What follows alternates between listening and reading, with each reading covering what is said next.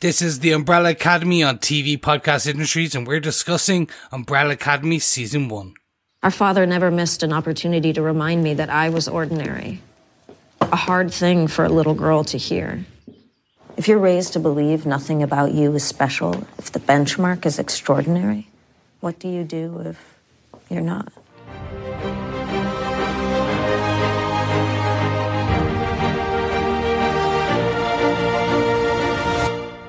Welcome back, fellow Academy alumni. This is TV Podcast Industries, and we're discussing the Umbrella Academy Season 1. Yes, it's good to be here. You are all special to us.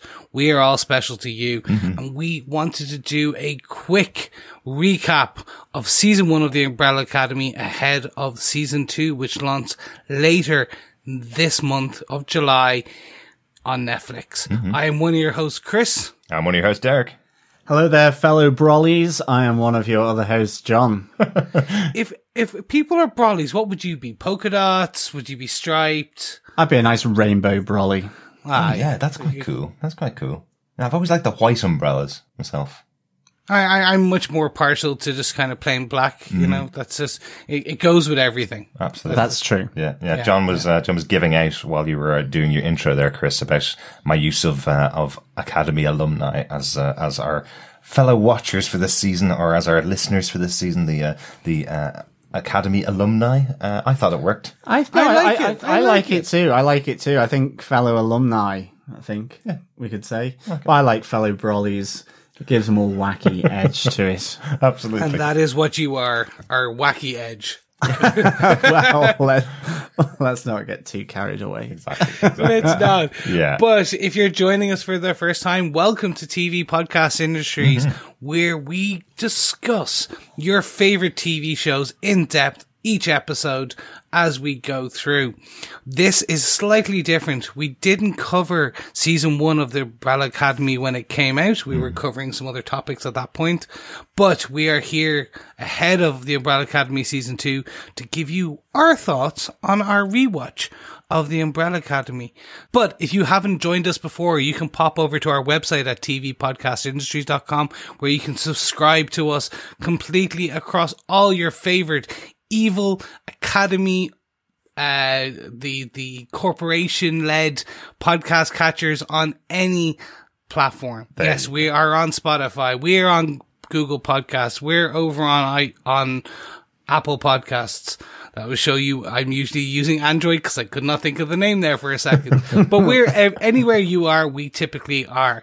If we're not, we're there. Just give us a shout and we'll make sure to try and get our podcast there. Yes, and we're on all fruity podcast catchers. Yes, fruity, yes, like Apple. Yeah, I like it.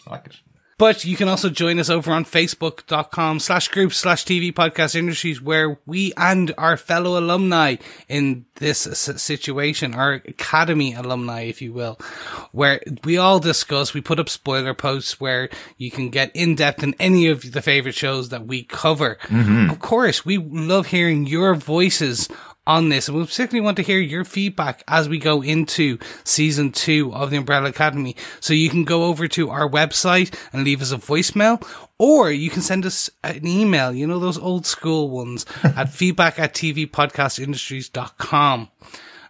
But gentlemen, I think we've given them all the details where they can find us, waxing lyrical about all their favorite shows. Absolutely, yeah. We've hit 500 episodes. If this is your first time here in TV Podcast Industries, we have a lot of episodes to go back to. We just did our 500th episode there a couple of weeks ago. These episodes for Umbrella Academy, because this is sitting in between two series that we're doing, we're going to do them a little bit quicker than we normally would when we get into Season 2. The episodes themselves, we're going to be reviewing them, and we'll have them available a little bit early over on our Patreon group at patreon.com/TV Podcast Industries.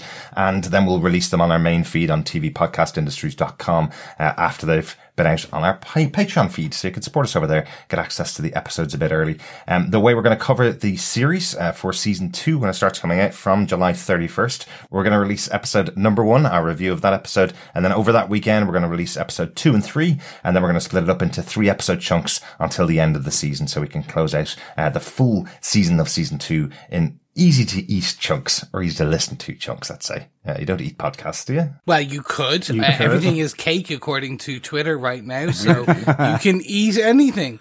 Yeah. Weird. But we're really looking forward to this. So, gentlemen, before we kind of get into kind of what our thoughts were of season 1, why don't we give our listeners a kind of a brief rundown of what you knew about Umbrella Academy before? Yeah, I was only minorly aware of Umbrella Academy really through Chris. Chris is a big fan of the comic books originally, and he's the one that told me about the comic books before the show came out. I know he was really excited to watch the show when it came out on Netflix, and I know myself and John watched the series when it came out, but we had so much other stuff that we were covering on the podcast, we just couldn't fit it in. I did enjoy it the first time around, but I really enjoyed it much more the second time watching it through. I think I watched it over the course of maybe 2 days or 3 days this time, and just really caught the story much better, and it kind of sat with me much better because I wasn't watching loads of other things at the same time. I was just focused on Umbrella Academy for a couple of days. So I think it hit much better with me the second time around. Yeah, I really loved it this second time around. First time I liked it as well, but I think I just wasn't into the rhythm, and I think watching it over 2-3 days really enjoyed it.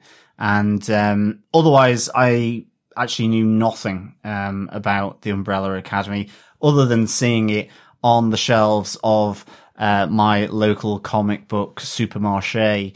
I wouldn't have known anything about the story. So it was good from that point of view for me, because just getting to know the story and the characters was really good. So I really enjoyed it. I love that our American listeners are going to think that if they come to Ireland and go to a comic book shop, they're looking for a supermarché because we're so European over here in Ireland that we've named them supermarchés.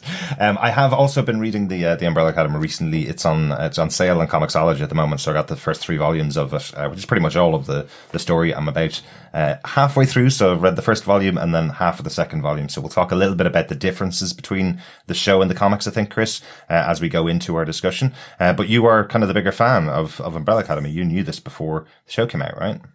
Yeah. So I'll be very kind of upfront. I was an emo kid. I probably still am. Yep. I'm not even gonna lie. Jared Way, who is one of the writers on the Umbrella Academy, is also well known for being the frontman of My Chemical Romance. I always forget the band name. Thanks, Chris. And I was introduced to Umbrella Academy from that. So I was a fan of the music, and I have always been a fan of comics. So when this happened, I was like, oh, this is going to be interesting. It's either going to go the way of the dodo, or it's going to be quite good. Yeah. Luckily, it's quite good. He seems to have turned his hand to comic books, and especially the kind of narrative side, quite well. I've read, I'd say 99% of all of the Umbrella Academy, the main 3 volumes, and then some of those more spin-off ones. I know there was a Free Comic Book Day one, a few like that I probably speed read as a kind of child and just don't remember. So I'm going to go back to them. Similar to you, Comixology was there, and I went, ooh, I'll take that. Thank you very much. Just to kind of bring me back up to speed. And then, when I heard that Netflix were going to do this, had bought the rights to this, it was one of those, are we going to get a Japanese Spider-Man or a Spider-Man 1970s kind of TV show where they'll maybe turn this into a procedural, or what's going to happen? And surprisingly, it wasn't. We had season 1, which I thoroughly enjoyed. I will not say it's perfect. None of the shows we cover are perfect, but each aspect of them is usually quite well. And we'll go into some of the main differences later between the comics and the overall TV show. None of the shows we cover are perfect, except for Daredevil season 1, Watchmen, and Jessica Jones season 1. That's it, right? That's the only, I think so. The only perfect ones. We're going to do this again slightly differently because we're not going to be covering every individual episode as we go. We're not going to talk about each individual episode. If you do want a podcast that is a great podcast talking about each individual episode, I have to give a plug to my friend Rima's podcast, Strange Indeed, who covered each episode of Umbrella Academy when it came out last year. But check out Strange Indeed. I've been on the podcast a couple of times actually, talking about Black Mirror. So check that out as well. But yeah, Strange Indeed podcast did a really good weekly podcast or episode by episode podcast for Umbrella Academy season 1. So go check that out if you want an extra recap on season 1. But the way we're going to do this is we're going to talk through the overall storyline of season 1, give you a recap. Some of our wonderful listeners I know haven't rewatched the series coming into season 2. They just watched it last year and then may not be aware of exactly how the story ends. So what we're going to do is John's going to give a bit of a recap. We'll talk through it as we go. Chris, feel free to interrupt John as we all enjoy doing as we go. If there's any story points you want to clarify or any things you want to talk around, and then we'll talk around overall the story arc for the season. Yes, and please interrupt because this is the mother of all synopses. That's because I wrote it. You haven't synopsized or summarized, I should say, a full season in one go. So take a deep breath. That is true. I'm going to feel like Stephen Fry, to be honest, sort of reading Lord of the Rings here. So okay. Settle back, fellow Jackanories, and we'll get into the synopsis. Good stuff. John, would you like to give us the synopsis for Umbrella Academy Season 1? Sure. Excellent. On October 1st, 1989, an inexplicable worldwide event. 43 extraordinary children were spontaneously born by women who'd previously shown no signs of pregnancy. Eccentric billionaire inventor Reginald Hargreeves adopted 7 of these children. When asked why, his only explanation was to save the world. These 7 children form the Umbrella Academy, a dysfunctional family of superheroes with bizarre powers. Their leader, number 1, also known as Luther, was fused with ape DNA to save his life. He was sent to the moon alone on a secret mission, but returned to lead when their father died. In very mysterious circumstances. Yes, that is the big question, isn't it, here, with the death of Sir Reggie, is was he murdered? Yeah. Or did he die of natural causes? And of course, the truth lies in a slightly different direction. Yeah.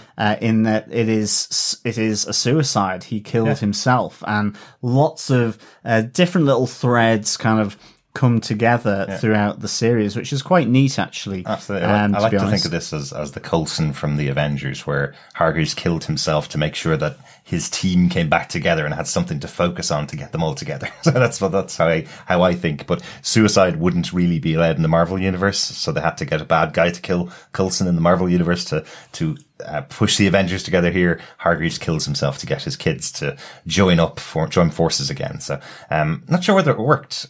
Well, it did towards the end, but I'm not sure whether he had enough impetus in there to get them all back together. That's part of the function of season 1, isn't it, really?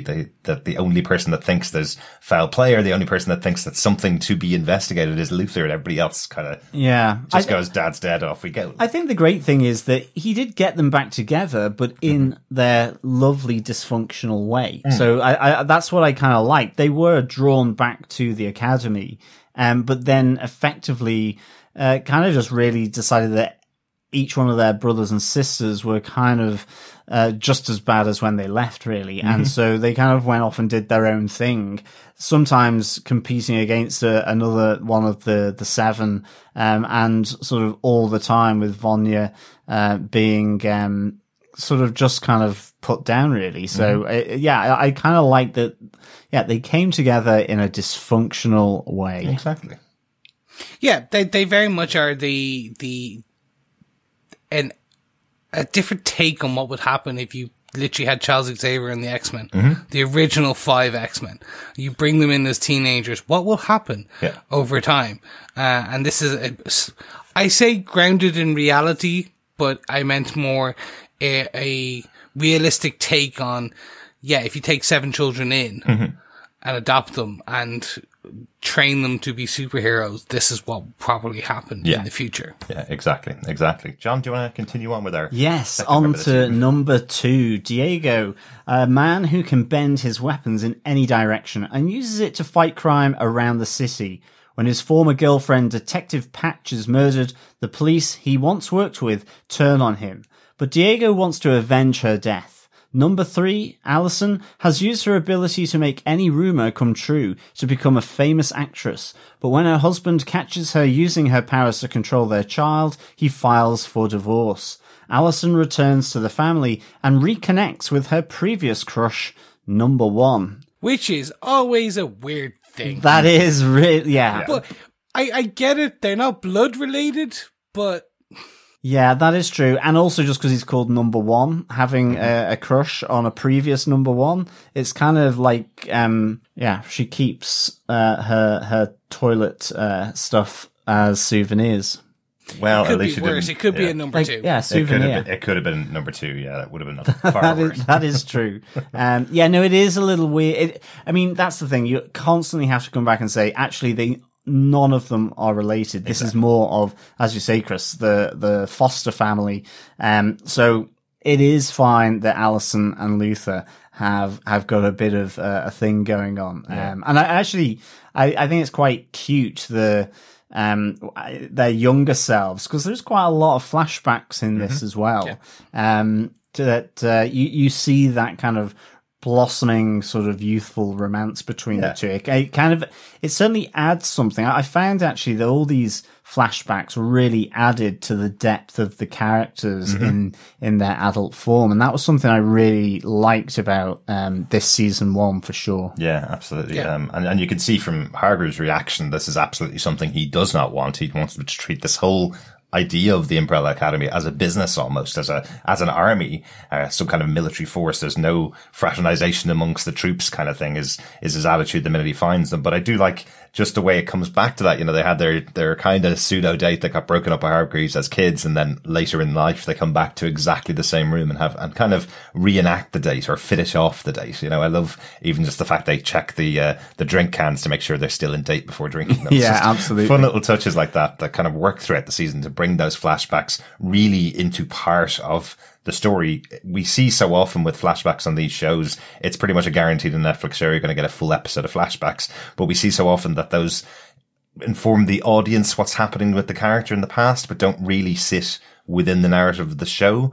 Whereas with Umbrella Academy, they're really quite well tied in with what's happening all the way through the series. Yeah, I did like the awkwardness of Luther, actually. The fact that he has this ape DNA. So, you really...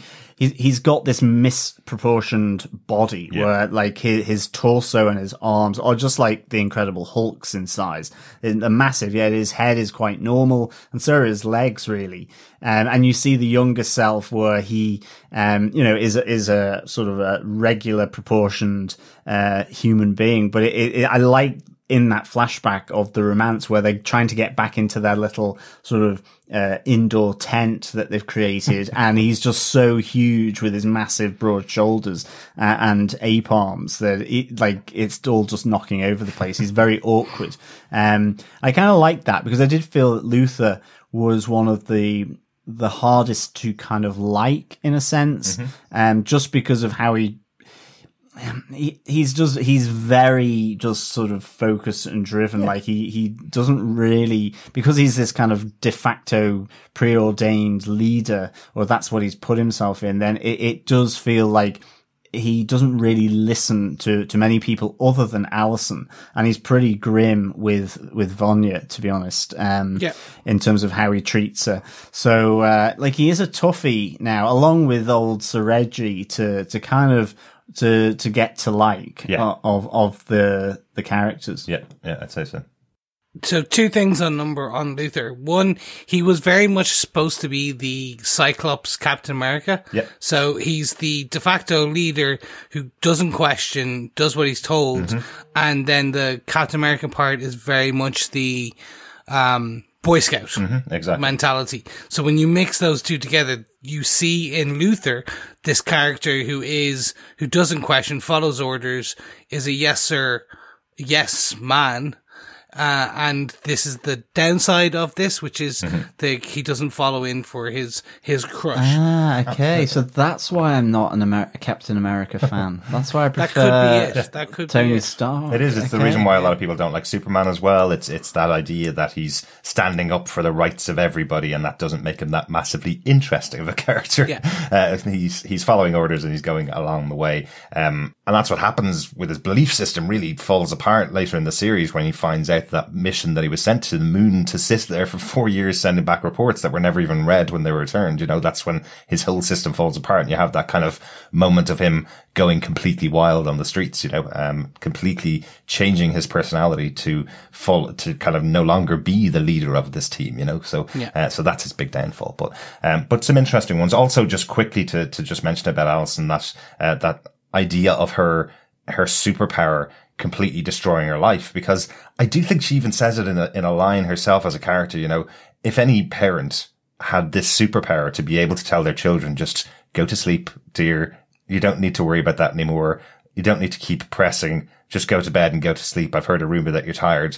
Absolutely every parent would use that, but it turns out that this has destroyed her life, because her husband probably rightfully realizes if she's going to use it for those little things like getting her child to sleep, she's probably going to use it for other things in the future. And her husband maybe also wonders whether he is in love with her or whether she heard a rumor that he's in love with her.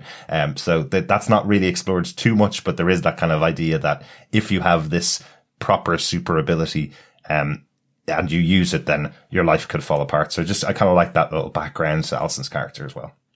Oh, I love her I would 100% use that. I'm not even a parent, and I would still use that. I'd be like, I heard you're tired, to myself, looking in a mirror. I'll also just kind of one stickler point that I have with Luther, just bring it back very quickly.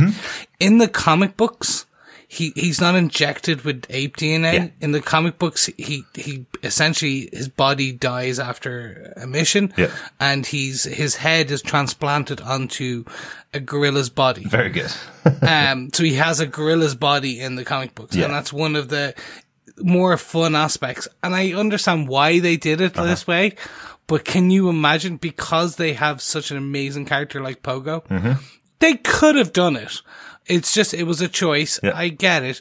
It was also still a stickler point for me where I was like, I wanted to see the gorilla body. But anywho, moving swiftly on. John, do you want to take us on to number 4? Ah, yes. Number 4. Klaus is plagued by dead people. He sees them all the time. He uses every drug available to him to quell the voices in his head. But when he meets his true love, Dave, on a mistaken excursion back in time to Vietnam, he returns broken-hearted. Yes. Poor Klaus. Yeah. We are big fans of the actor, Robert Sheehan, here at TV Podcast Industries. We love him. He's been so good. I think we first came across the character on Misfits. He played pretty much the character. No, the person. That's right. True. We came across the person, Robert Sheehan, on Misfits. He played a character on there who is very fast talking, very obsessed with drugs and sex. He's much younger than the Klaus character in this show. But every scene that he's in, he totally stole the show to the point where basically he left it to become a big actor in Hollywood and a big actor on other TV shows. So Robert Sheehan is eminently watchable in everything that he's in. I definitely say check him out. He did a great drama in Ireland as well, called Love Hate, where just to show his dramatic skills. Check that out as well. But he's just been so good. And I think in this show, again, he steals almost every scene that he's in. He's absolutely great. And I do like that they make him the clown for the first half of the season. And then they do have a really interesting side story with him, showing his growth when he goes and meets the man of his dreams, Dave, in Vietnam. And he seems a very changed character after that year spent back in history as well. So he's probably the one I'm most intrigued to see how it will change him for season 2, I think is what's in my head for him. Yeah, I'm right there with you. I love Robert Sheehan. I'm not a love-hate fan. I can see why people like it. It's just not a me show. But yes, I was kind of enthralled by the character in Misfits. Yeah. He is an Irishman through and through. There is a season 1 recap done by himself, number 5, by number 3 and Hazel, and his Irish comes out. Oh, of course. Oh boy, he leans into it so hard, but it's so good. Yeah. So he does a kind of generic American accent in this show. And I think what they get away with all of the characters really in the show is all 7 of these characters are from different corners of the world brought together under one roof. So you can kind of excuse them if their accent isn't the perfect American accent, even though they did grow up in that house, because they would have been pulled from different corners of the world. So it's kind of an interesting little way out that they have. Definitely. Yeah. I mean, Klaus is, I think, one of my 4 favorite characters in this. I mean, but he is just, I love the irreverence. I love the wackiness. I love the drug taking that he's doing. You know, he's also pretty, put upon by Luther. And I think that kind of relationship, you know, his view, because he's taking all these drugs, he's taking the alcohol to sort of just silence these voices in his head. He's just not listened to, because everything is seen as potentially it's another joke by Klaus, or he's trying to steal something. And I think that sort of the both Luther and Klaus just sort of banging off one another it is really good. But he does also effectively bang off every one of the other Academy members. But he does also form, I think, you know, at least throughout the season, in the early to middle parts, the one, he's the character that has the most empathy with his brothers and sisters. He realizes that they're all completely dysfunctional because he's dysfunctional. And as a result, you know, it has a nice moment with Diego. And I think because he has his brother Ben, number 6, who is there with him in spirit. And I know that's slightly jumping ahead in the synopsis, but I think, you know, he really kind of feels like he's the heart, of this family because, he's so empathetic because of his power to see and commune and, I suppose ultimately, use dead people. I mean, we see the true extent of his power by episode 10, which is really, really cool. And also he goes on this journey, very up and down to come off the drugs and the alcohol, and then he's back on them, then come off and then back on them. And certainly go back in time, meet his true love. And with Dave, drugs, so it's a great arc. I love him. I love him in the bubble bath. I love him with sat on the bus with the with the time travel briefcase, with just the towel around him, and he's kind of opening his legs to the lady on the other side of the bus. There's just these really nice touches, of just cheekiness from, Klaus, which if you see Misfits, you know, Robert Sheehan is absolutely adept at doing that cheeky, sort of naughty, mischievous kind of chap. Yeah, dude. absolutely. Yeah, absolutely. And I think this time, seeing it a second time, definitely the first time, I'm sure I had the same observations, but coming back to it, seeing it the second time, I think the realization that you have with this character is that you kind of like him to begin with and go, yeah, cheeky chappy. He's loving the drugs, party animal kind of thing. But when you realize that moment, kind of episode 3 or 4, I think, where they show you what his father put him through to make him not afraid of that is true. The voices in his head, putting him into a crypt and locking him in there for hours on end with these disembodied voices and ghosts screaming into his head. You kind of realize that this character is really pushing himself to the edge because he wants to get away from it. Like it's a very serious character arc that he's going through, you know. He is definitely a heavy drug user and a heavy alcohol user, but it's to block this connection that he has with the other side, effectively. So I really like that. I think I would have number 1 and number 2'd myself without in that crypt, for sure. Without a doubt. Going from one of your favorite characters to another, John. Next up is probably the central characters of the story, isn't it? Yes, on with the synopsis. Number 5 left before they all got names. He was testing his teleportation powers and got stuck in the future after the world ended. Unable to return, he took a job with the Handler as a temporal assassin, traveling through time to kill people through history that will disrupt the timeline. When he breaks free of his mission in order to save the world, the company sends 2 hitmen, Cha-Cha and Hazel, through time to kill him. Aidan Gallagher, who plays number 5. I just loved this character and how he brought sort of, so like, he's what? He's about, He's 58. He's 58, but he inhabits the body of what, a 13 or 14-year-old, still in the school shorts and the blazer. but he has an amazing talent to just bring age to that kid. It's just really, really good. I mean, I have no idea how old in real life Aidan Gallagher is, but like, if that didn't work, or if that wasn't able to work, if you just felt you were being talked to by a child, you know, without the gravitas that he brings to it, it just would not have worked. This is a really important sort of casting, really. Yeah. And I loved, never seen Aidan Gallagher in anything before, but I just loved the whole feel of his character.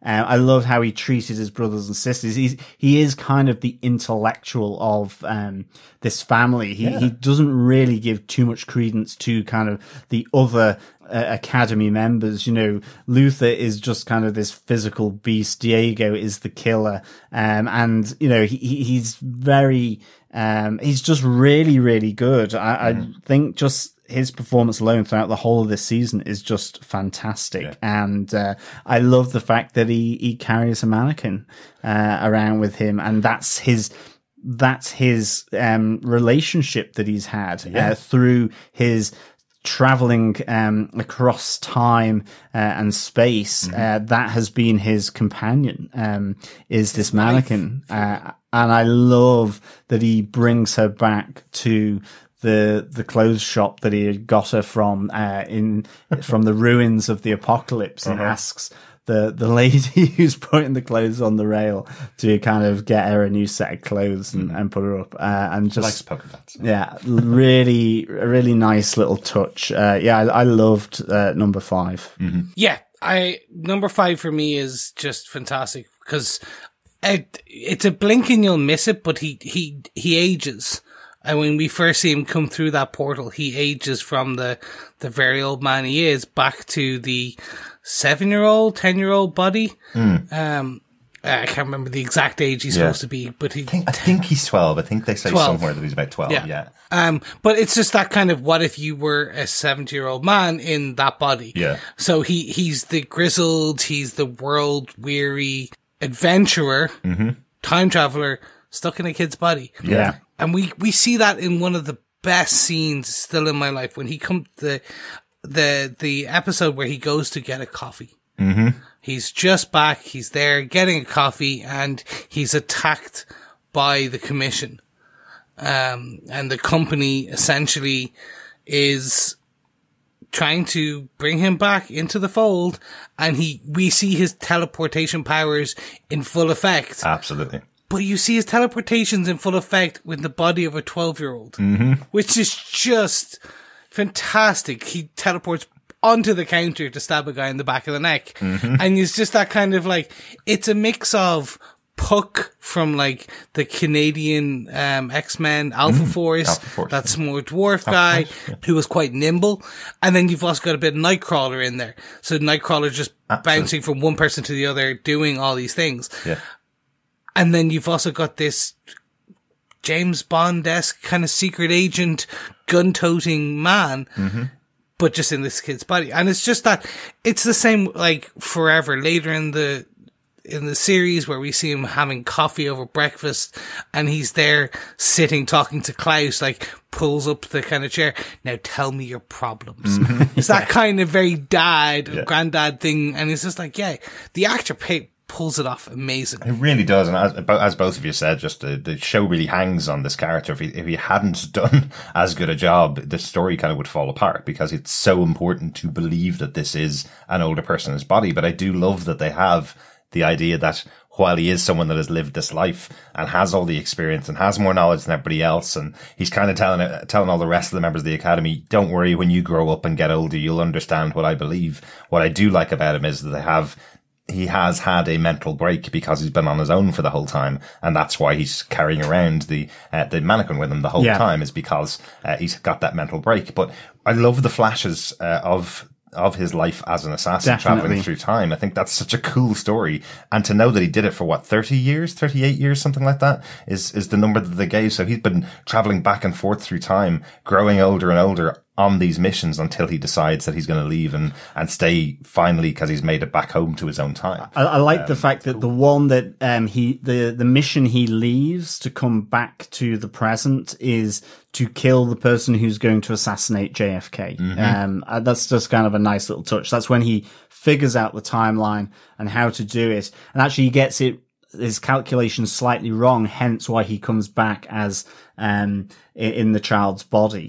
So I kind of really like that, and I think there is the whole he goes for the coffee, and that's where we get to meet Agnes, the donut lady. But he does a really kind of sort of just it's kind of really sarcastic grin to her when she asks, "Is this your father?" to a tow truck driver, and then he gets attacked, and I just thought he played it so well, but even his passing out drunk after drinking the entire bottle of vodka, kids playing drunk, like you can't really teach that to a 12-year-old. But he plays it really well. He plays it like a person who's probably done that once or twice, and you do see moments with him in the future where he says, "Yeah, I know I drink a lot," where he definitely has drank to excess before in the show. And to see this kid pull it off is really good. Like, it looks like some people that I've met heavily drunk after a night on the batter, as we'd say in Ireland. I think what's good about his character as well, ultimately his whole storyline is around this impending apocalypse and who needs to be stopped, or how do they need to change it so that the Earth isn't sort of destroyed effectively, or mankind and the world isn't wiped out as he has seen it. And this kind of links slightly with Sir Reginald Hargreeves, the father, this explanation to save the world. And there's a lot about whether he knew that something was happening, and what would happen to it. And we do see an interesting flashback as well with Reginald Hargreeves, where he is, speaking with his wife in a bed. I think she's dying, and their race is leaving their planet. So I'm assuming he's an alien, and he arrives in Victorian period in America, and sets up and sees an umbrella, and that's part of the opening.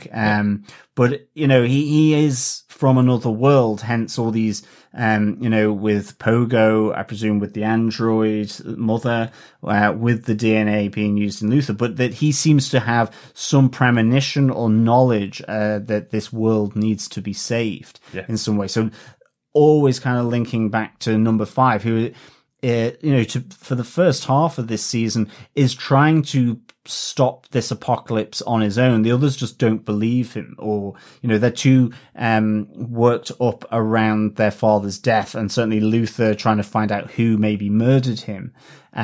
Diego is doing his detective work, and so he kind of goes off, and it's only really by midway through the season that he's really able to get them all on board that something needs to be done, because Cha-Cha and Hazel, who these are my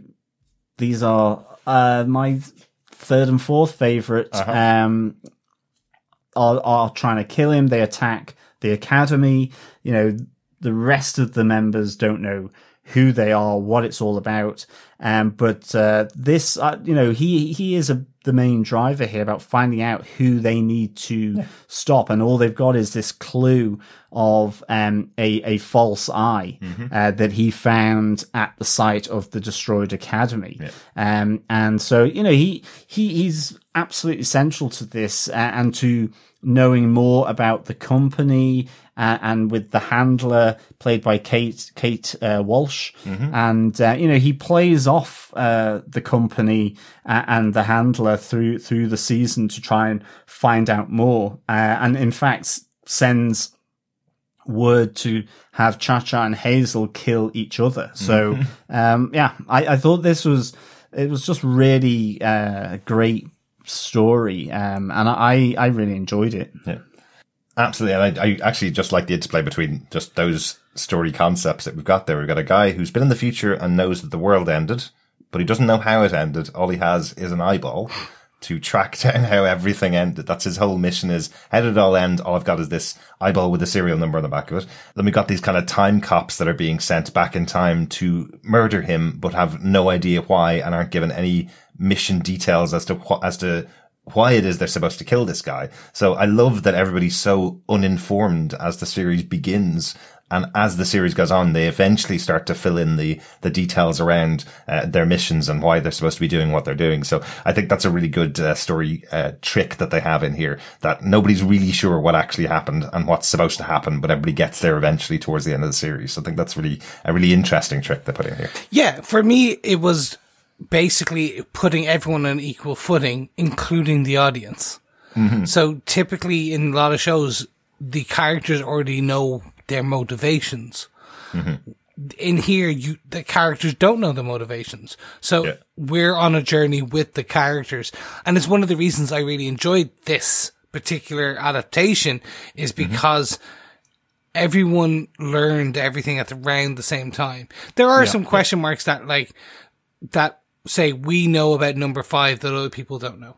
And it does do the usual Netflix bit, which is leave us on certain cliffhangers or crazy, wacky endings.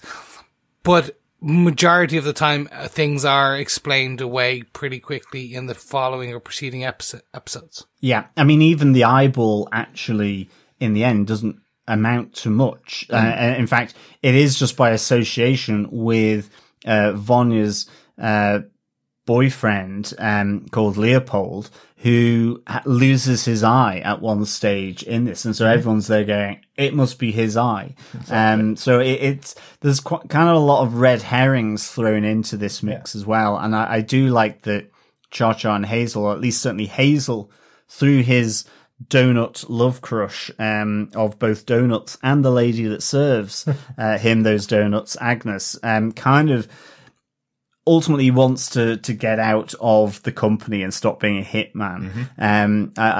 He does this really kind of great downtrodden workman who's like, what do we get? They used to put us up in nice hotels. Now we're having to share a room in single beds in this dumpy kind of motel. I just really liked that, and of course, I think any of us that have travelled for work for a long period of time, there are definitely those conversations of, the subsistence has gone down. My day rate is lowered. They're putting me in worse hotels than they used to put me in beforehand. It used to be the fun part of the job was all the extra benefits. Now there's no benefits at all. And all I'm getting is pressure to deliver even more than I used to have to deliver. I really like that little part of Hazel's character. It's really cool. Definitely. And of course, the masks that they have are really nicely iconic and slightly freaky. Kind of reminds me a bit of the pig air balloon from the Pink Floyd. Oh, right. Okay. Just inflatable pig. Yeah, that kind of vibe to it, I suppose. But they are iconic. They are definitely from the comic books as well. They're front and center. That's how the characters are introduced. And I'm not too sure, because I'm not there yet, but I'm not too sure whether they reveal their faces in the comic book. They may at a later stage, but it's the masks that are so iconic. As they arrive for the first time, they're wearing the 2 masks. I love how they did the touch in this of when they burned down one of the buildings. It's the ear of of Cha-Cha's mask that's left behind, and that's how the police are trying to track them, from this ear of the mask from the future. That's quite a fun little touch. Let's get back to the synopsis though, because I know there's still a fair bit to cover of the season. Yeah, sure. Number 6, Ben, who died mysteriously before the Academy broke up, but he is tethered to his ghost-whispering brother Klaus and doomed to watch him spiral into addiction. I think Ben really adds to Klaus's character, and it's great that they have that kind of rapport. We see Klaus being sort of tortured by Hazel and Cha-Cha, where first of all he's absolutely loving the torture, dare I say it, which is really funny, and then it starts to get a little serious from Hazel and Cha-Cha, and he begins to get to see not only Ben, but also more people. And, I kind of like the fact that the spirit of Ben is there, even though we don't know quite how he died. But certainly Ben's power was seemingly to allow octopus sort of limbs to come from his belly and effectively to, cause a lot of damage and havoc. What's his name in the comic, Chris? I'm not prepared to say that. I'm going to say his name. Okay, Can we not say his name? Yeah, go on. Because I don't know. His name is the Horror in the comic, which I just love because it is what would happen when the cops turned up after to catch the bad guys. Effectively, that the Umbrella Academy fought in the bank. You know, I'm sure the first thing they would have said when they walked into that room where the last of those men were dispatched by Ben, I'm sure it would have been, "Oh my God, the horror," because the whole room was just covered in blood. You know, even in that final episode, that moment where you have Ben being channeled through Klaus and taking out all of the members of the company, I think was just such a cool moment. That was very cool. Got the coolest superpower, but it obviously got him into some dire straits in the past. Yeah, it's not just tentacles as well. It's basically his stomach, or he is a portal to extra dimensional horror kind of dimensions where everything can come out. That makes more sense. And in this adaptation, it is kind of seen as just Japanese tentacle porn kind of wet dream. It's just coming all out of him and destroying everything. I do like how they first kind of suggest it is, because in that bank scene where they go, "Ben, it's your turn," or sorry, number 6 is your turn, and he's like, "Do I have to?" And then he go in and it's just like close the door and just blood splattering everywhere and people screaming. It's just a fun way, because when all the rest of them are kind of marched outside by Reginald, he's there covered in blood.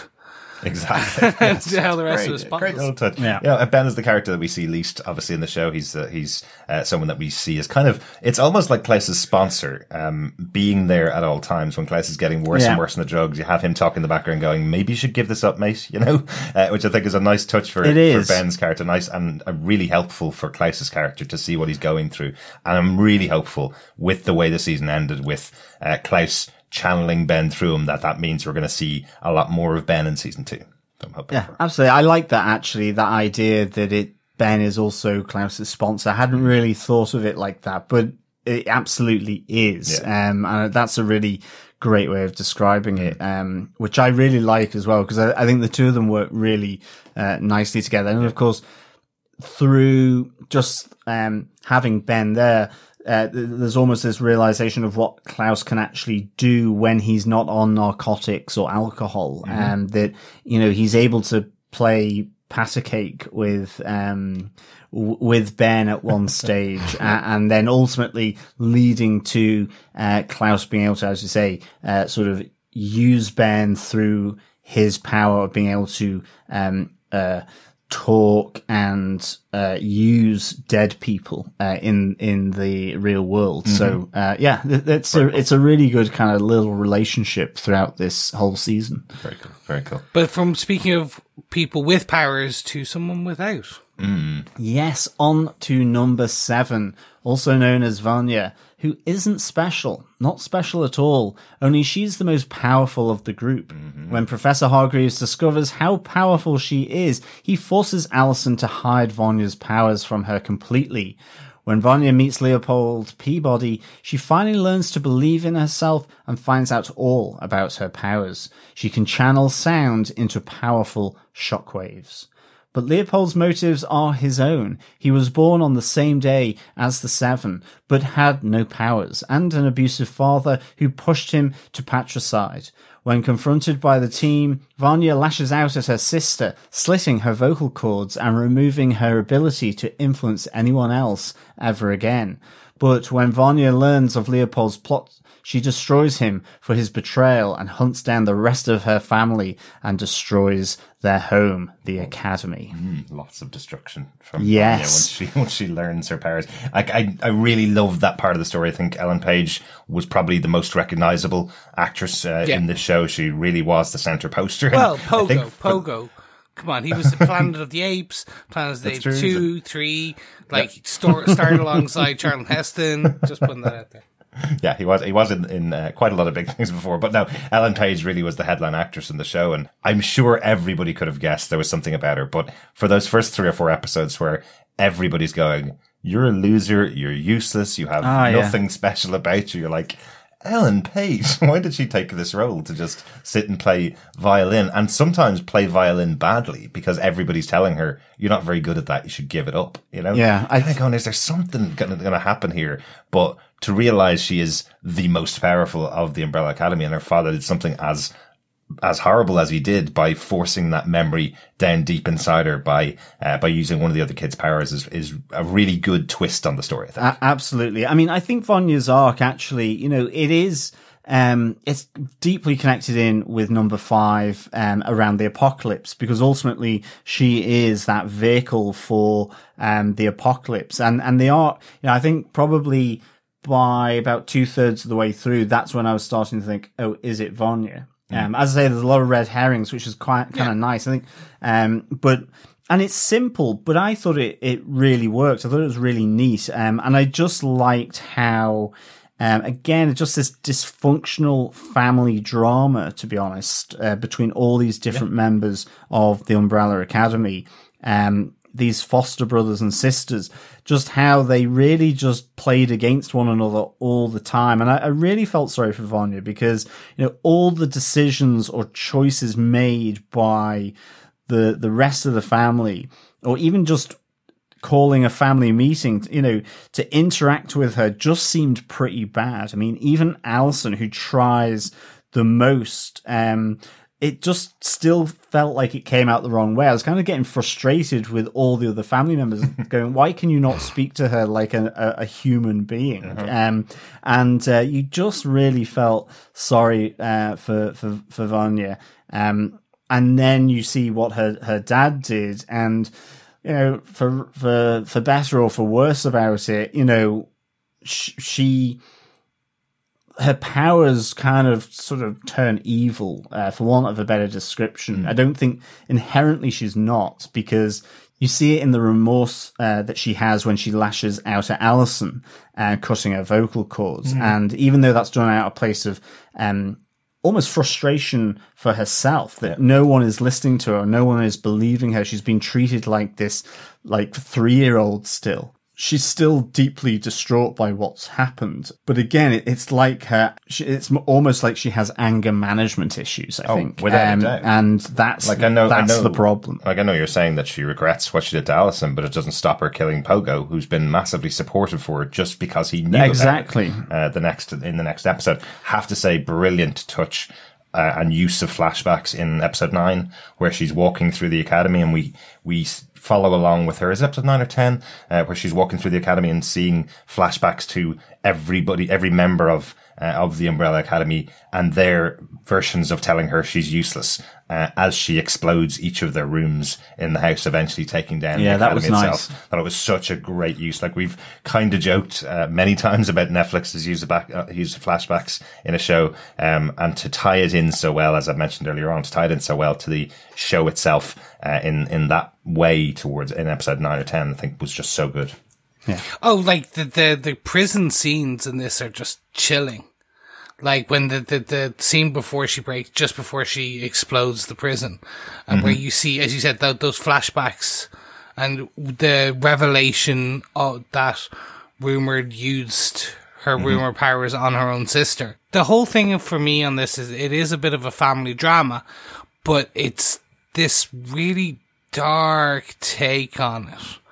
In that, as you said, so like we've all had that moment where with your sibling where you're like, oh, you're just so annoying, or you've all said something quite mean in the heat of a moment to your sibling. That would have probably been the mildest, Chris. Yeah. And then it's just, but like that, these flashbacks, like if you were able to remember each specific detail of that. And yeah, for me, when she takes down Pogo, that was a moment where I went, does she ever come back from that? Yeah. And that's a question you will always ask. Yeah. That was pretty brutal, but it is also, when Allison's coming into the concert hall, because she's playing this concert, and as her powers develop, as she's playing this music, you can see her, she's getting whiter and whiter. It's like this white heat developing, this kind of really powerful energy building up in her. But she sees Allison and she smiles. They both have that connection. But unfortunately, again, the rest of the family have decided to ignore Allison. Yep. And try and sort of attack her flanks to try and stop her, so to stop her playing the music where she's drawing her power from. And, and then it all kind of goes south pretty quickly. But I think maybe with that, I should move on to our final bit of the synopsis. Well, yeah, just we close out the season with the end of the synopsis. Yeah, I think that's the way to do it. Yeah. And so, as the team tracks Vanya down, assassins Hazel and Cha-Cha end their relationship. Hazel runs off with his donut-dealing girlfriend Agnes, and Diego confronted Cha-Cha for murdering Inspector Patch. Diego lets her live, but it might not be a long life. The siblings end Vanya's cataclysmic performance by knocking her out, but Vanya's destructive force is deflected at the moon, sending meteors back to destroy Earth, creating the apocalypse they've been trying to prevent. With nothing left to do, Number 5 uses his time travel powers to pull the entire family out of time and avoid the apocalypse. So yeah, they don't actually stop the apocalypse. They just do a quick shimmy to the left to dodge it, which is interesting. I kind of like the joke of that. Like it's kind of a, well, either we could stay here and all die, or else we could use your powers and jump out of here. Yeah, let's go. Yeah, exactly. So, and also Hazel with Agnes also manages to escape. I think, I don't know, might be wrong, but it looks like he has managed to get hold of one of the few remaining time travel briefcases from the handler who he has shot previously, because he was holding Agnes as hostage for Hazel and Cha-Cha to go and protect Vanya, take down the rest of the academy. The handler was, she was. Yeah. So I think he's got her briefcase, time travel briefcase, and has sort of time traveled out of there as well. Other than the rest of the world, I think it is Cha-Cha that I don't really know about, because she was still in the theatre. And we don't know what's happened to her. I don't think she escaped, but maybe she had something up her sleeve. She leaves the theatre, and we last see her on a payphone, trying to call the commission to try and pick her up, and they don't answer. And then we see the street enveloped with flames. Exactly. So I do believe this is the end of Mary J. Blige. I don't know. Yeah, that's real sad, because she was so good in the show. She really good. She was really good. But you never know. A time travel plot, we've seen it so much in Star Trek. We've seen it so much in so many other shows. So once time travel's involved, where did they jump to? Did they jump before the whole world was destroyed? So, again, Cha-Cha is destroyed as the entire rest of the world was destroyed. So it's very unlikely that they've just jumped forward in 5 minutes and the whole planet is gone. So I presume they've gone back to a time before Cha-Cha died. So I think that's it. Again. They're pragmatic. That they just decided we need to fight another day. Whereas Captain America would have been stoic and probably just gotten turned to dust. Nah, he would have found a way out, definitely. What did you think of this?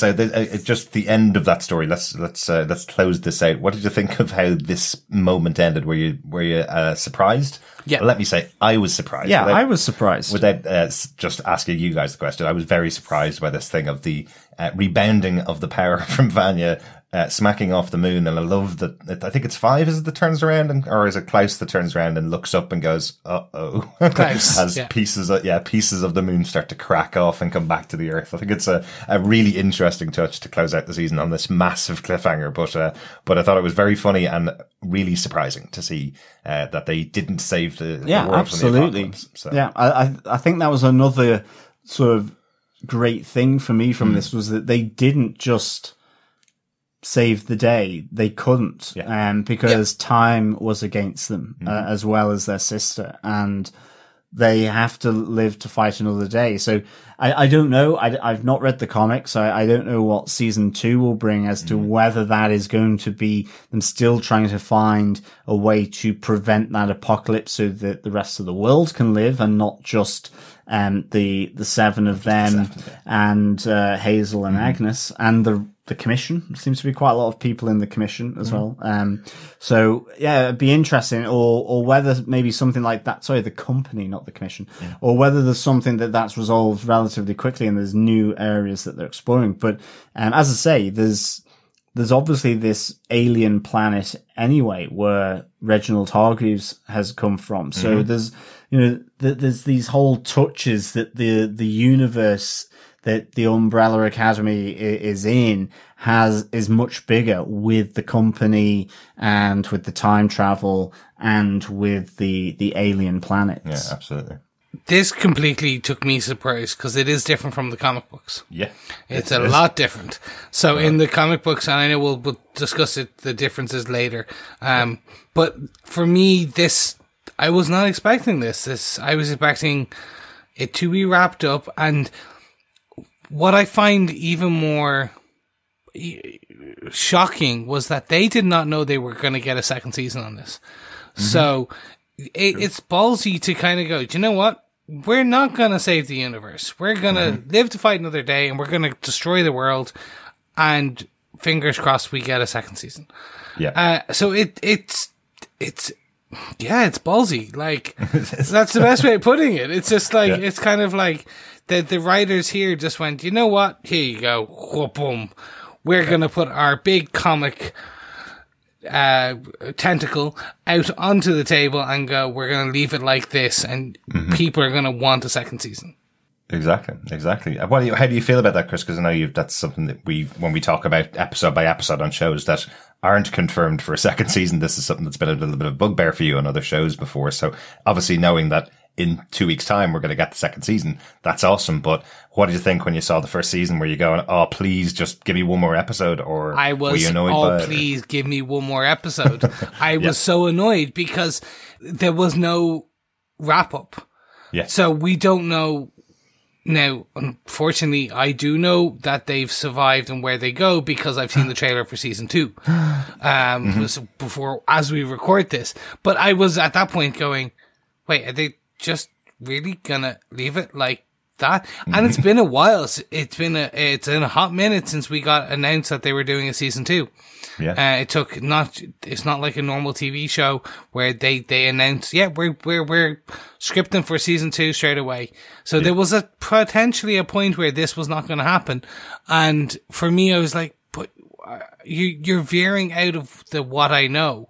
So you now have my interest. Yeah. You cannot do that to me. So, well, they can. No, but they can. No, but they can. Yeah. They did.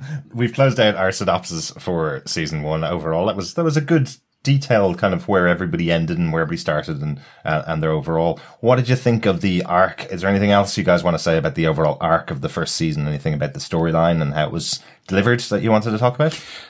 I'll take a very quick one here.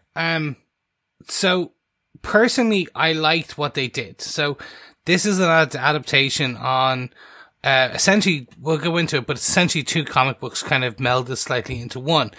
And those comic books were 10 issues combined. I think maybe 11 when you take some of the kind of side stories, 11, 12 when you take some of the side stories that were put in as well. So they took a very small kind of source material and fleshed out some of these additional areas.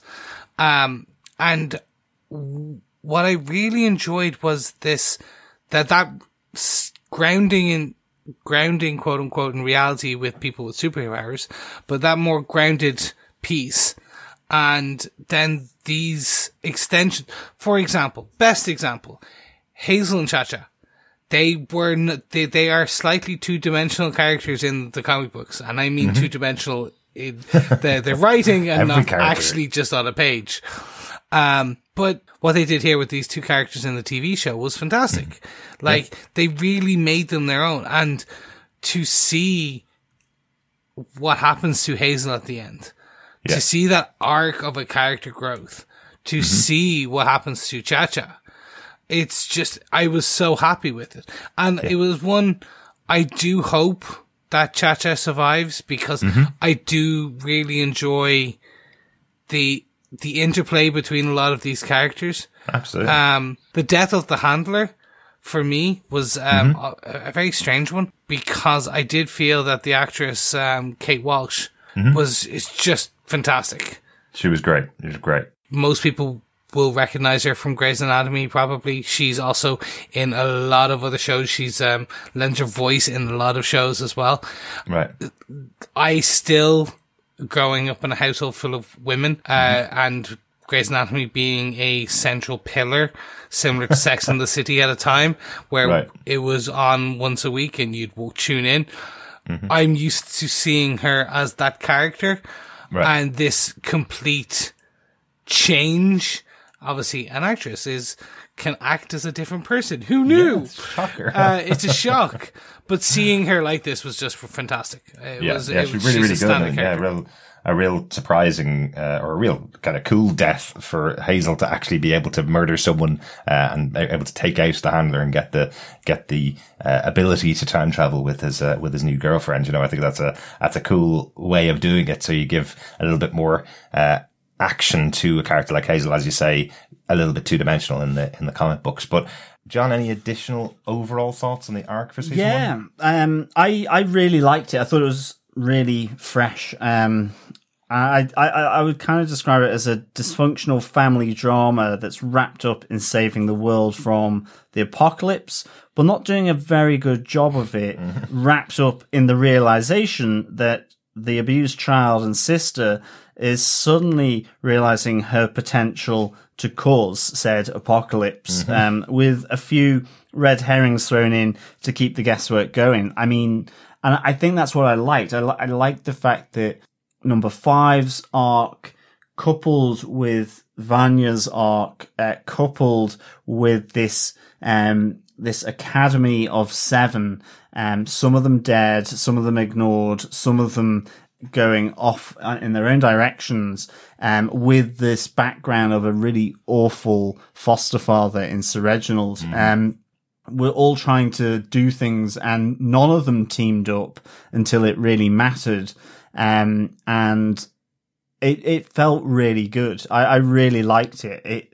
To me, it's one of those, how it feeling real and just different, but they kind of still get the job done in that at least they're still alive, even if another 7 billion people aren't. So I kind of like that. Yeah.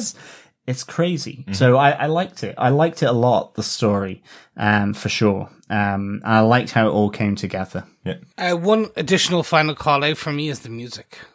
Oh, absolutely. Oh, yeah, definitely. I don't know how we got to this point and not mention it. I know. Like usually we talk about the musics, and not even just in this case the licensed music, but even the orchestral bits that they put in, so the made for were just fantastic. Yeah, there's a lot of great rock versions of Bach in there that were very cool. That Vanya plays on her rock violin, as I keep calling it when I was looking for our theme tune for the show. But even just reading the episode titles, I think the comics does this as well, with the kind of titles for each of the sections of the comic book. I think a lot of them are taken from songs. Yeah. And similar in this show, that a lot of the titles for the episodes are from songs. And instantly when I see episode 2's title, Run Boy Run, I'm instantly singing the song that started the episode, showing number 5 in the future running away from everything that was going on, or jumping to the future, sorry. I think there's such a great visual style tied up in the songs that are chosen for the show. And I'm sure Gerard Way being involved in the show allowed them a bit more access to some different acts and different music that may not have been on other Netflix shows before as well. So Netflix do have a good bit of pull with where they get their music from, as we saw from Luke Cage. But I'm sure with Gerard Way and the style of the comic, I'm sure that had a little influence on the artists that were being chosen for the music as well. So totally great call out there, Chris. Thank with you. Music, definitely. For me, it was just the two standout moments is Istanbul, not Constantinople. Always gets me. But also the scene that everyone remembers from it. Specifically, I think We're Alone Now.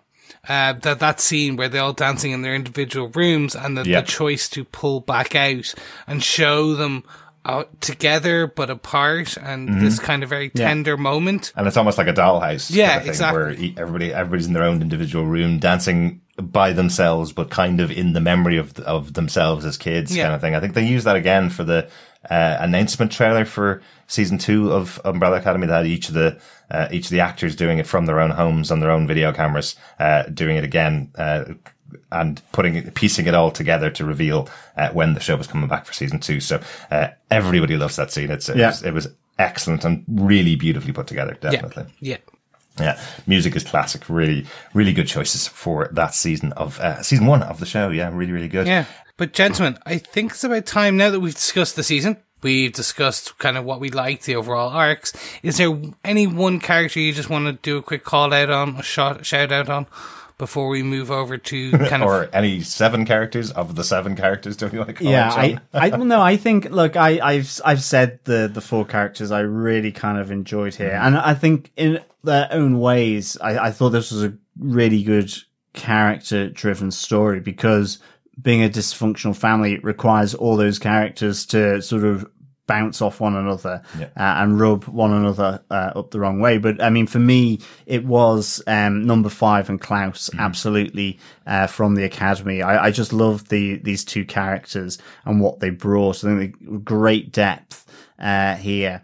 And then it was Hazel and Cha-Cha as these two assassins coming after number 5, and just their kind of tit for tat. Cha-Cha was, let's get this job done. Hazel starting to have a few doubts about the benefits from the employer, and then ultimately through his love of donuts, finding the love of his life, who then persuades him to, take up bird watching instead, and to move from and hand his resignation effectively into the company.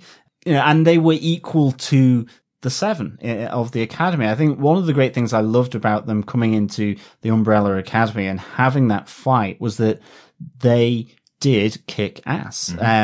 Despite the power of Luther, and Allison and everyone else there, they came in and they held their own. Yeah, they got a bit of a few bruises and scrapes, but I like the fact that they weren't just assassins to be killed off themselves pretty easily. I liked the challenge that number 5 brought to them, but they realized that they were pretty damn good and could do this. So they did get kidnapped. One of the great characters for almost kind of secondary tier. I loved the 2 of them. Yeah. Any other call-outs, Chris?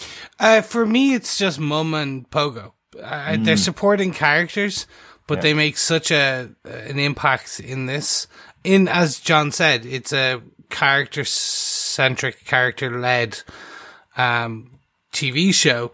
For me, this was just, you needed these 2 characters. You needed the mother character. And the way they played her, and the way that they expanded upon who she is and what she does. But also the way that they expanded upon Pogo. I was, when I had first heard about this show, I was pretty sure they were not going to have the chimpanzee assistant butler. Like, I thought, no, like, we had heard they were trying to ground it a bit more in reality. They would not be going to the Eiffel Tower, which is a spaceship, and things like that. But they still kind of kept it to this character. And beyond that, they made it, I'm trying to think of I'm just pulling up the name of the actor who voiced it. It was Adam Godley. He did such an amazing bit of doing that aged man, like that Alfred character, that I've seen this all before. I've done it. I'm here to help you, Master Wayne. Like, I just and it was just the way that they did pull it together. So for me, it was just, that is pour one out for homie type thing. Because we lost Pogo at the end of the series. Yeah, absolutely. He's done by Weta Digital as well, isn't he? Same company that did Planet of the Apes, the wonderful remakes of the Planet of the Apes.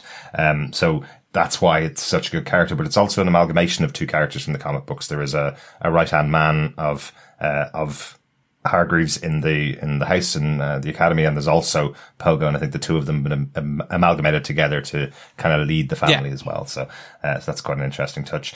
We also lost Mom, which we didn't even mention. Sorry, yes. We see her standing at the window as the academy collapses and nobody's able to go in and save her.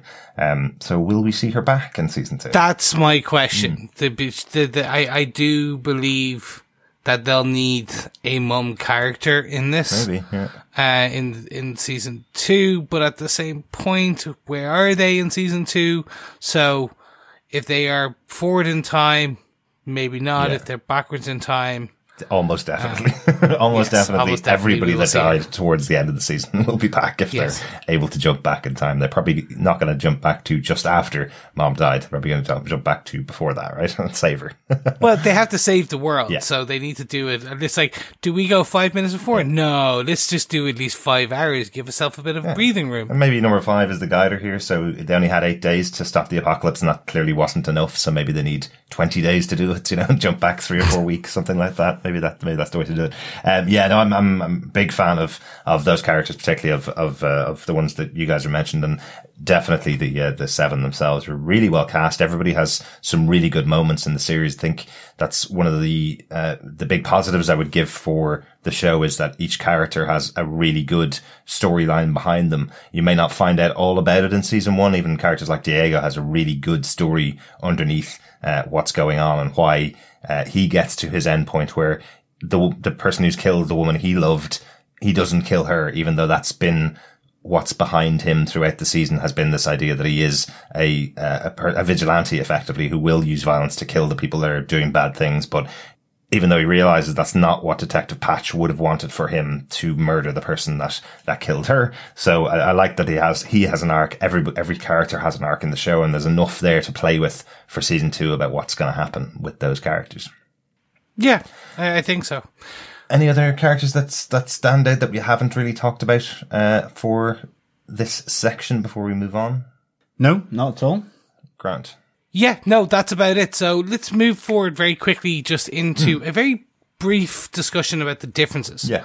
So we've mentioned quite a lot here and there throughout this episode, but I just want to, for our listeners, if you have Comixology, if you do enjoy reading comics, and even if you don't, if you just kind of want to check out the background of what was made into season 1. Mm-hmm. So this first season is made up of very much two of the books. Mm-hmm. It's made up of Apocalypse Suite and Dallas. Yes. Those are the 2 first books in the series.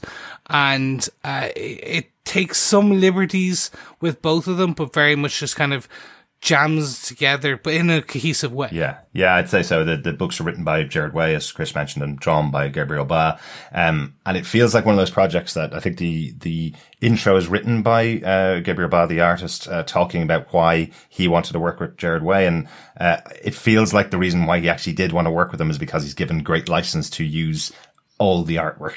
He's really able to put his stamp on each one of the characters. I think myself and Chris were talking about this at the only day that we've actually met face to face since our own little apocalypse happened back in February. We were having a bit of a chat about the comic books because it was my first time reading them as I went through the second series. And I kind of felt like, I know comics have to build up into developing their stories and developing their characters, but these people are people with superpowers. Here's their superpower, rather than these are characters, which came as a bit of a surprise to me because season 1 of the Netflix show is much more about this is the character, this is what their personality is. And they also have superpowers, but they don't use them anymore because they're no longer an academy. So I think for anybody who'd read the comics going into the show, I could see them being marginally, or maybe just surprised or disappointed by there being such a lack of superpowers in the show for a lot of the season. I think the flashback that happens with the kids, as we mentioned earlier on, in the bank, taking care of the bank robbers, is a great use of each of the powers that they have. And I think most of volume 1 of the comic book is the powers being used over and over again in flashbacks and in the storytelling. So it seemed like a real surprise that they went, we're going to use that in episode 1 and then not use it again till episode 6. Other than the time travel powers. But, Rumour, for example, is a really interesting character, to use her powers to just whisper something in an ear. We've covered covered an entire series about a character who whispers in people's ears and gets them to do things that she wants in Penny Dreadful City of Angels. That's pretty much the whole premise of that entire show. Whereas here, Rumour actually doesn't use her powers very often at all. There's one really cool, short story that Gerard Way wrote about the character of Rumour, where she turns up to a dead body, which is her own body, because she effectively rumoured into existence another version of herself because she said she was at the library to her father to get out of punishment. And that willed into existence another version of herself, which is a cool way of going, she's really powerful. Like, this idea of being able to whisper into people's ears or tell them a rumour is such and such a thing actually brings it and makes it true. That suddenly makes it massively more powerful than what you think is happening on the show. So I'm sure that's maybe something they'll pull into season 2 or season 3 if they want to show them using their powers more. Yeah, so that's one of the things. They have simplified the powers slightly across all of the guys. So as I said, so like Luther, they lost his body and his head is transplanted onto that of a gorilla. Allison in the comic books bends reality to her will through rumors. Whereas in this, it's more the will and the emotions of the people that she rumors. Klaus, for example, like they pretty much bring it down to he is just talks with the dead and can manifest the dead. Yeah, he had hardly any character in the comic book, it felt like. Until in the comic book, he's like a really strong telekinetic. Like he's no, it's not gonna ruin it, but in the comic book, he single-handedly stops a large chunk of the moon. With his own powers. Well, that might spoil something in season 2, actually, if the moon is about to fall to Earth. But you never know. We saw the moon falling to Earth anyway in season 1. Yeah. But they removed his powers. And the question is, a question I have also is, did they? That is the thing. We see that he's opening up his powers on this. So what I'm hoping is that, similar to the way that we discussed that the way that the show was built is that we as a viewer went on the journey with the actual characters in terms of learning the ins and outs of what was happening. This could also be the same with the characters' powers. Yeah. So as they are now learning and using their powers more, we may see them kind of evolve in season 2. And I think since we're talking about the comparison to the comics, I think that's the big surprise, because in the comics they all seem fully able to use their powers. Yes. That's where you start off, and it does seem like the way that they've approached it as a writer and an artist together doing the books, it really feels like they're going, we can show you all these massively powerful characters, and that's their way of putting it together, and not really focusing on the story of the central relationship between all these super beings trapped under one roof by a ruthless father. There's a little bit of that story. I'm very glad they changed Vanya's character for the TV show. She's so much more sympathetic. Played by Ellen Page, because she's such a great actress, probably is able to draw out your sympathy for her as a character. But in the comics, she's really petulant. She is left alone by the rest of them exactly the same way, and is told that she has no powers at all. But I felt no connection with the character at all. And then when she's turned into the living violin, which is basically what she is at the end of the series, this idea that she's able to use the power of music and the power of reverberations as a really strong, powerful weapon in the comic books. What would be the way? I can't imagine how you would bring that to life. I'm glad they made it much more palatable to an average viewer of Netflix to just have it that she has a white suit rather than being painted white and having the grooves of a violin embedded on her and the strings tattooed across her body to make her look like a violin. I just was kind of thinking this looks a little bit ridiculous if you try to translate it directly. So I think they did a really good job of adapting this into something fairly different from the comic book and keeping the essence of the main characters, I suppose. I also like the way that in the comic books they had number 5 shoot her. Like number 5 shoots her in the head to the point where he paralyzes her going forward. I like how Allison is the one doesn't shoot her in the head, like basically distracts her by shooting beside her ear and like kind of basically deafening her so she can't hear anything. Yeah, one illusion that I think they might have put in there to that paralysis of Vanya. There is a moment in the show where, in the last episode, where you have Luther, the strongest one of all of them, hugging her really tightly, effectively. And I was expecting, this is the moment where he breaks her back. It was kind of what this is the moment where he stops her powers because she's now crippled. But you're right. There is also that touch of the gun. So again, involving more of the characters and making it a better overall storyline, I think, what they've done in the TV show. So I am enjoying the comics. I'm still going to finish them off, but I definitely say if you haven't read them yet, have a look at them, but it's not the same as the show. The show is... It's if you like the characters, if you like the characters, you'll see them in a different light. Exactly. Okay. I think that's the thing. Yeah. It's a different take. This is essentially like, for our Marvel fans, this is Marvel 616 universe and the Ultimate Universe. Yeah. They're slightly different takes on the characters that you kind of enjoy. Yeah. The one thing I will say, it'd be interesting to see what they do with, if they pull of any of the Hotel Oblivion, which is the third graphic novel, which is 11 issues pulled into one, I believe. Whether they take any of that into season 2.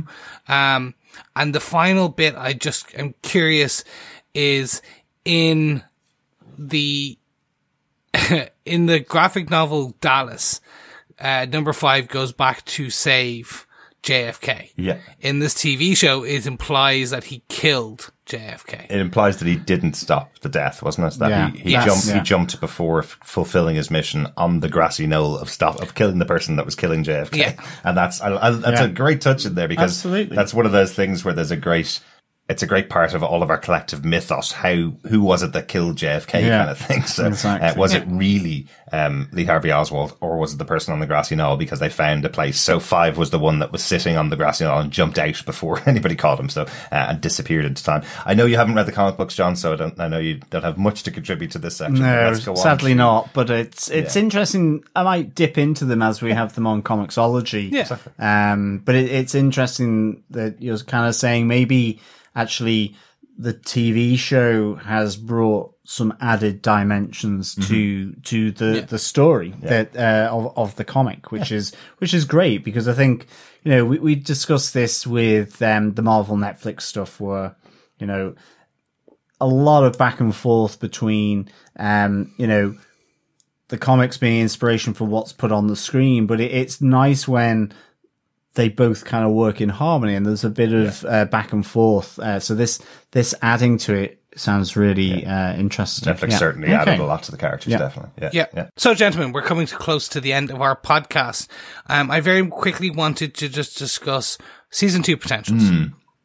I have a few here, but before I jump into it, would you guys have what would you want to see in season 2? Taking into account, both of you have watched the trailer? I haven't seen the trailer. Great. Genuinely, I haven't watched the trailer for season 2. I didn't actually want to watch the trailer because we have been lucky enough. Our friends over on Netflix have given us season 2 to watch. So I've said I'm going to hold myself off watching it, because we are lucky enough to be able to watch it directly after we record this podcast on season 1. So I've been holding off watching it. Didn't want to spoil myself, and also didn't want to spoil anything about season 2. If we were doing our speculation, I wanted to keep it to that point where we do our wonderful speculation that never comes true because we're terrible at speculation. So that's why I resisted watching the trailer. Well, you'll be glad to know there's not too much given away. I watched the trailer because this is something, it's one that is close to me. I was like, yay, and we hadn't been told yet whether we'd be getting advanced copies, so I needed my fix. So I'll be very careful in what I say and what I don't say. But then, on your case, what do you hope to see in season 2? I think for me, I definitely, I want to see more of the dysfunctional family, even if it's that they're getting better, that, that stuff lives long in the memory. So it's a long, difficult process. I want to see them argue, be sort of, I kind of liked that. I liked how they work together, but not as one in a sense. I thought that was really good. I'm absolutely intrigued to know what Vanya will do when she wakes up. Because, at the end of the day, was fairly intent on what she was doing, and I just want to, what is the fallout of that with her siblings? Yeah. It's a really good cliffhanger to that first season, and all they've done is transfer the problem somewhere else with the time travel. So will she come around to forgiving them, or is this where she becomes really just the problem child? And it is kind of a big bad in a sense. This is their, I suppose, Hydra. So I'm really interested on that. I don't know, because I have no idea where that's going to go, whether they're going to continue to maybe tackle the apocalypse question with the company, sort of chasing them down. And that I wouldn't mind, because I just really enjoyed season 1, but obviously they're going to develop, it further. So yeah, I think whether we delve a bit more into Reginald's, as I say, there was that slightly strange scene with the dying lady, presumably his wife, and the violin that then Vanya was using, and all these rockets leaving the planet that they were on. So, what planet was that? The violin, certainly that's the focus for Vanya's energy. So did this woman that Reginald Hargreeves, was it his wife, his mother, a friend, his lover? Was she similarly blessed with this kind of power? And then just to see, are all the others actually blessed with as powerful a power as Vanya? It's just that they haven't actually known how to use it properly, like we saw with Klaus. Klaus was just getting to grips there with how he could use his power to commune with the dead really well, which was really cool. So there's tons here, and will Hazel live happily ever after in a lakeside cabin being fed donuts for breakfast, lunch, and dinner by Agnes? Probably not. Don't imagine that's what's going to happen in the next season. I'm really hopeful that they resolve this particular apocalypse question. It's a kind of a running gag in the comics anyway, that they fix the apocalypse all the time. That's what they do. It's what happens in every superhero comic. It's basically, there's a coming apocalypse, it's solved and fixed, and then they move on to the next apocalypse. So I kind of want them to do that in the opening couple of episodes. I think the challenge that they could hit is if they get into that Terminator time travel loop thing where they always have to prevent this particular apocalypse from happening. That could get kind of boring, which is exactly what happened to the Terminator franchise, which was probably my favorite science fiction franchise, but it just kept going back to the same points over and over again to solve the same exact apocalypse. So they need to fix it. I hope it's going to happen in the first 2 episodes, and then something else is going to rise out of that to lead us into a bigger season 2. But particularly what I'm looking forward to is seeing more of Ben and more of Klaus. What effect has this whole travel back to Vietnam, what's it had on Klaus? Will he be clean for the second season? Or will his mouth be just as dirty as it was in the first season? So yes. So that's my little bits that I'm looking forward to for season 2. Chris. Excellent. I'm right there with you on all those points. I'll kind of just give you my ones, which is, will number 5 get a name by the end of the season? That would be a nice ending. Yeah, it is a really interesting little thing that's going on throughout the season, that everybody else has a name, but it was that Hargreaves refused to call anybody by their name, and their mother gave each one of them a name, and that's what happened. But he refused to call them by it. So 5 has never had a name. He's always just gone by 5 the whole time. But remember, he's almost 60 now, so gone by the name 5 for 60 years. Will he be willing to change it from 5? That's a question. Yeah. Yeah. I'm right with you on the powers. For me, I want to see the evolution of their powers. Yeah. And also on powers, Allison's throat was cut Yes, it was. In season 1. That's true. How can a person with potentially no voice tell a rumor? Yes, absolutely.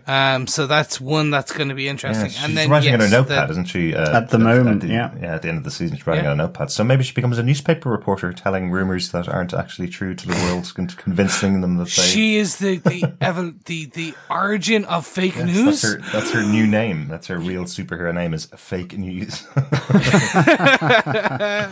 Welcome to TV Podcast Industry, where we take topical comments and make light of them.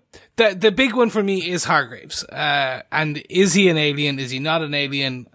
What is the story there? That was in the comic books, it is quite implied that he is an alien.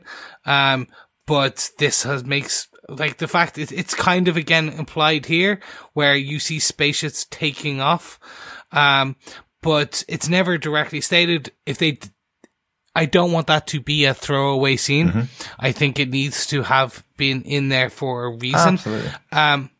There's this great tinfoil hat theory where, do you remember just as he's looking out the window, he opens the jar and these little fireflies come out? Oh, yeah, okay, yeah. And someone went in and counted, and apparently there's 43. Well, there you go. That would be, okay. Yeah. So apparently these little fireflies may be responsible, or similar fireflies in a jar, were responsible for the superpowers. So he is a time-traveling alien who is aware of the coming apocalypse, and it was his job to seed the superpowers to build an Avengers in it. And that's interesting to see. Will they explain that? Yeah. Will they look into that? What's it going to be? All makes a lot of sense. If you're able to count 43 fireflies on your TV screen, you have ultra high definition screen without a doubt, and a lot of time on your hands. But it would make total sense if there's 43 of them on there. That's absolutely what caused the birth of the 43 children. That's one of the things that I would like to see in season 2. We had Leopold here, a kid born on the same day, natural birth, but wasn't powered at all. Didn't come from this group of 43 kids, but potentially there are a massive amount of stories with 36 other children out there around the world, all born on the same day, all possibly with superpowers or not. So intriguing whether they'll lean into that in season 2, the discovery of who all those other children were. But are they all dead now? Well, we don't know. They are dead definitely at the end of the series, because everybody on Earth is dead, but we know they time jumped. So at least to that point. Yeah. So hopefully, we'll get some revelations as to who those other kids might have been. Exactly. Because that feels like the main story. Like, that's the opening of our synopsis that was taken from the back of the comic book, and it's the voiceover at the beginning of the first season of Netflix. 43 children were born, only 7 of them were found, and the instant question that pops into your head is, what happened to all the rest of them? You know? Where are they? So... Well, that's one I really hope for too. That's my, because it's kind of explored in the comics, kind of not. So for me, if they really want to double down that season 2 is because yes, you have the two creators are kind of helping with this show. So I can very much see them going, well, look, we have this thing, we'll probably explore it in the comics, but we're going to give it to you. So go in and take this, and giving you that, do you know what? Here's number 9. It'll be very interesting to see. So, gentlemen, we've come to the end of our season 1 recap. We have spoken about what we want in season 2. We are a mere 2 weeks away from watching and finding out what actually happens in season 2. But that is still so far away. So, for now, I do believe it is time for us to end and mainly just ask our fellow Academy alumni to send in your thoughts. What are you hoping to see in season 2? You can send it to feedback@tvpodcastindustries.com, or, as I said earlier, join us over on our Facebook group at facebook.com/groups/tvpodcastindustries and tell us, what do you want to see in season 2? Who do you want to see more of? Who do you want to see less of? Will Vanya become a big white violin? I hope not. Who knows? Will you get even more tentacle porn from Ben? Again, who knows? Will they save the world, or will there be another apocalypse? Who knows? Or will it be 10 episodes leading to the same apocalypse? That's the one thing that keeps going through my head. I'm going, oh, please don't do the same. Don't do 10 I episodes like to the that same idea. apocalypse. I They like keep running that through the idea. same thing. Yeah, maybe. Let's see. Well, so we now know which of you like Sarah O'Connor Chronicles and which you didn't I like. love the Sarah Connor Chronicles. Chronicles. I loved it. The Tom Cruise Live, Die, Repeat. Live, Die, Repeat. Now that's a good one. That's Yeah. a different take. But when you start getting into Terminator Genesis, Dark Fate, what was the latest one? That was Dark Fate. Yeah. Okay. Which was the other terrible Salvation. one? Yeah, Salvation. That's there you go, yeah. And Terminator 3. That's where we start running into a time traveling problem. Absolutely. But we're not here to talk about Terminator, are we? No. One thing I did want to say is if you want to hear your dulcet tones giving us your thoughts on this season 1 or any of your thoughts on season 2, you can record a clip of yourself on your phone and email it to us, or you can go to our website at tvpodcastindustry.com and record up to 90 seconds of your thoughts each week as we record, and we'll make sure it's there. But also you can leave it in the spoiler post that we will be putting up for each set of episodes that we'll be recording. We'd love to hear from all of our fellow Academy alumni. You don't want to hear me. Listen, come on. You've heard enough of me. You've heard enough of John and Derek. We want to hear you. As we move into our 503rd episode, we just want to say thank you for joining us. We hope you say subscribe to the podcast. And if you enjoy what you hear, why not share with your friends? Why not talk to your mother, your father, your chimpanzee, your robotic mother even, your robotic grandmother, who knows? Just share the podcast with all of them, because sharing the podcast is sharing the love. But if you want to be extra special to us, why not head on over to patreon.com/TV Podcast Industries, where just for $1, €1, a dime, $1, whatever your currency you are currently using, you can help us keep the lights on and the mics on. Well, not a dime. That's really lovely if you would like to donate a dime to us, but you can't do that on Patreon. It's a minimum of $1. So, okay. But thanks very much to all of our supporters over on Patreon. Again, we'll hopefully be releasing our Umbrella Academy episodes earlier over on Patreon. If you follow us over on patreon.com/TV Podcast Industry, support us for any amount over there. You'll get access to the episodes before they're available on our main feed on tvpodcastindustries.com. Thank you so much for joining us for this wrap up of Umbrella Academy Season 1. I wish we'd done this last year, that we'd done each of the episodes as it came out, but that's fine. I think we did a pretty comprehensive look back at the first season this time. Yes, but you've got a comprehensive look, an in-depth look here in this episode. So, ta-ra for now. We'll return on July 31st with our discussion of episode 1 of the Umbrella Academy Season 2. We'll discuss episodes 1, and then over the weekend, we'll discuss episodes 2 and 3. So that first weekend, you're going to get 2 bonus episodes, and then 3 episodes per week until the end of August, where, gentlemen, drum roll, we're going to get Stormfront, we're going to get Homelander. Yes, we'll be back covering The Boys. Huey and I, and if you missed it, don't worry, I won't be doing accents in Umbrella Academy Season 2, that I'm aware of, but I will be doing a terrible Scottish accent, you know, when we cover The Boys grief. Season 2. Yay! More things for me to edit out. Thanks so much for joining us. We'll talk to you again next time. Bye. Bye.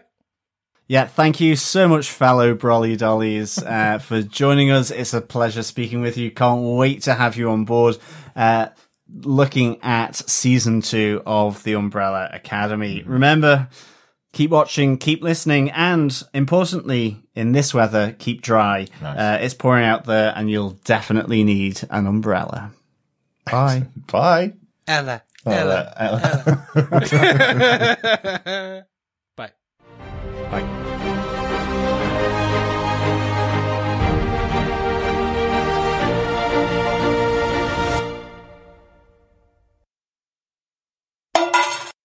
Number 5. Left before they all got names, he was testing his teleportation powers and got stuck in the future after the world ended. Just, I think your intonation on that was... What? Number 5, left before. It sounded like he was left behind before. He left before. Yeah. I think I was fine, but nonetheless, let's go. I'm an artist. I'll fix it in post. Diva. All right, script editor, Jeebus. Now I know what good old Judi Dench feels like. Can we just do one more take on that, John? You were perfect first time, but just for quality. But yes, as we move into our 502nd episode, thank you so much. Okay, this is our 501. No, this is our 502. What was 5? Oh, the Page Dreadful. Sorry. See, Chris. come on, that's fine, but that wasn't really my fault. We're recording out of order. Look, here. this is time traveling with the Umbrella Academy, so it's the one we're recording in the future is our next episode.